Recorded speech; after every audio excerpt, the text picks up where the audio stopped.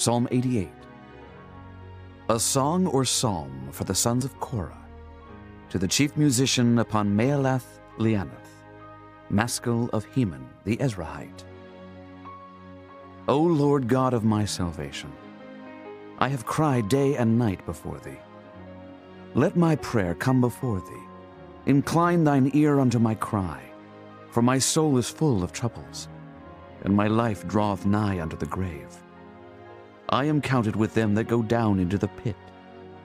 I am as a man that hath no strength, free among the dead like the slain that lie in the grave, whom thou rememberest no more, and they are cut off from thy hand. Thou hast laid me in the lowest pit, in darkness in the deeps. Thy wrath lieth hard upon me, and thou hast afflicted me with all thy waves. Selah. Thou hast put away mine acquaintance far from me. Thou hast made me an abomination unto them.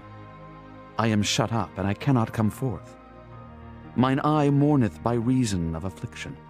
Lord, I have called daily upon thee. I have stretched out my hands unto thee. Wilt thou show wonders to the dead? Shall the dead arise and praise thee? Selah. Shall thy loving kindness be declared in the grave, or thy faithfulness in destruction? Shall thy wonders be known in the dark, and thy righteousness in the land of forgetfulness? But unto thee have I cried, O Lord, and in the morning shall my prayer prevent thee. Lord, why castest thou off my soul? Why hidest thou thy face from me? I am afflicted and ready to die from my youth up. While I suffer thy terrors, I am distracted. Thy fierce wrath goeth over me. Thy terrors have cut me off.